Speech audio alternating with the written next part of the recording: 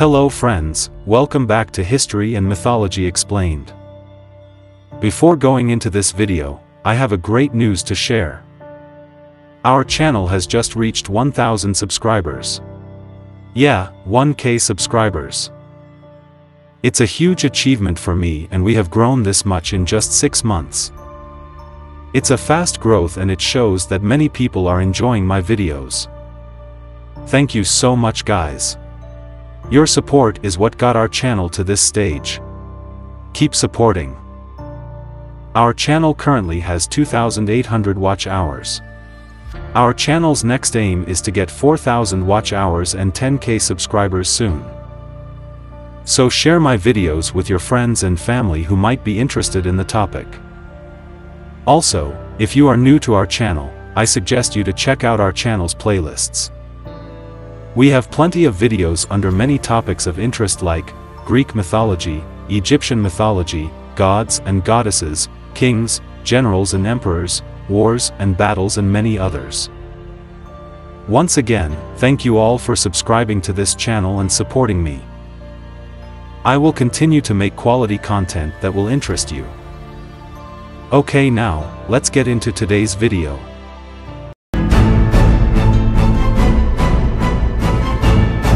The Emerald Tablet is also known as the Smaragdine Tablet or the Tabula Smaragdina. It is a compact and cryptic Hermetic text. The Hermetic texts are texts which are attributed to the legendary Hellenistic figure Hermes Trismegistus, a syncretic combination of the Greek god Hermes and the Egyptian god Thoth. The Emerald Tablet of Thoth is considered to be one of the most antique and mystic works of wisdom. It was highly regarded by Islamic and European alchemists as the foundation of their art. It is believed to have been written by Thoth, the Egyptian god of wisdom, the divine mediator and counselor, the inventor of writing and the ruler of several Atlantean colonies. Now hold on, wait a minute. Thoth was the inventor of writing? He's an Egyptian god, but how did he rule several Arlantean colonies and has the nickname, the Atlantean? Before getting to know about this mysterious Emerald Tablet, let's fully understand who Thoth is. Have you ever wondered who created hieroglyphics, the complex writing system composed of symbols that the ancient Egyptians used? According to Egyptian religious tradition, it was Thoth who created it. He was the god of writing and knowledge. He was also considered to have been the scribe of the underworld. For this reason, Thoth was universally worshipped by ancient Egyptian scribes. Many scribes had a painting or a picture of Thoth in their office. In art, he was often depicted as a man with the head of an ibis or a baboon, the animals which were sacred to him. He was the god of the moon, wisdom, writing, hieroglyphs, science, magic, art, and judgment. His Greek equivalent is Hermes. His wife was the goddess Maat. The 365-day calendar was created by Thoth according to the Egyptian mythology, and he gave Isis the words to restore her husband Osiris, allowing the pair to conceive Horus. The Emerald Tablets are attributed to Hermes Trismegistus, the syncretic combination of the Greek god Hermes and the Egyptian god Thoth. In the Emerald Tablets, he describes that he was an Atlantean priest-king who founded a colony in ancient Egypt. It is said that before he left Egypt, he gathered the records of the mysterious Atlantis and also recorded his extensive knowledge and wisdom. He placed all the documents in the Great Pyramid of Giza that he erected on the entrance to the halls of Amenti. The texts begin with, I, Thoth, the Atlantean, give of my wisdom, give of my knowledge, give of my power. The text of the Emerald Tablet first appears in a number of early medieval Arabic sources, the oldest of which dates to the late 8th or early 9th century. It was translated into Latin several times in the 12th and 13th centuries. Numerous interpretations and commentaries followed, though the original tablets have never been found. The Emerald Tablets are very hard to date with any precision, like most other works attributed to Hermes Trismegistus, but generally belongs to the late antique period. The Secret of Creation and the Art of Nature, an encyclopedic work on natural philosophy, has the oldest known source of the text. Based on the older Greek or Syriac sources, this book was compiled in Arabic in the late 8th or early 9th century. It tells us the story of Sir Al-Khaliqa on how he discovered the text.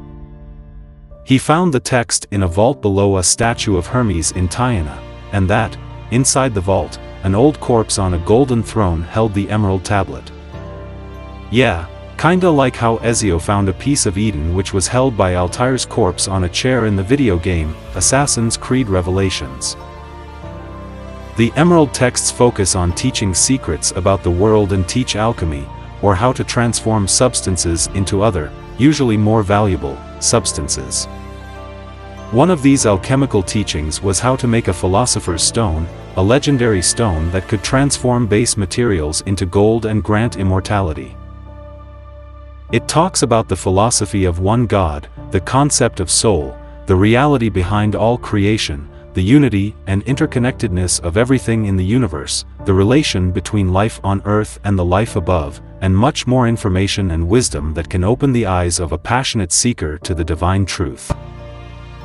The descriptions available of the Emerald Tablet of Thoth show it as comprising of 12 tablets made from an emerald green substance that was created by way of alchemical transmutation. The tablets are said to be engraved with characters of the Phoenician language. These characters are believed to communicate with the reader through a tuned mental wavelength, unveiling profound wisdom, promoting inner awakening and developing a keen perception of the laws that regulate all life and creation. It is true that this tablet has a special kind of communication with the reader. One could feel like that Thoth is actually communicating with him. The tablets discuss a multitude of concepts, ranging from nature to the cosmos, the divine and astrology. They are also supposed to contain a number of hidden magical secrets and treatises related to alchemy. In fact, the medieval alchemists regarded these enlightening texts as the very basis of their science and art. The tablets also teaches us on how to become immortal and live a longer life. It also explains the technique of getting out of this mortal world by will, like the sages, rishis and siddhars of ancient India and Tamilagam. Various rishis are said to reach moksha by doing a type of meditation that will get them out of this mortal world and reach the one true God or attaining the eternal bliss. It is possible that Thoth also had this lost knowledge of the rishis and wrote it in the tablets, since he was the god of knowledge and knew about the secrets of Atlantis. Thoth is thought to have passed on his soul into other bodies and been reincarnated thrice. That's why he is called the thrice-born. It was in his last rebirth as a Greek sage, Hermes Trismegistus or Hermes, the thrice greatest, that he is said to have translated the Emerald Tablet.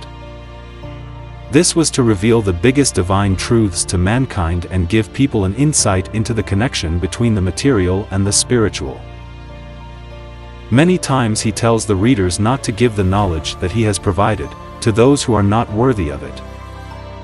The texts call the reader to look within themselves to find the secrets of the world, saying, "Desireth thou to know the deep, hidden secret?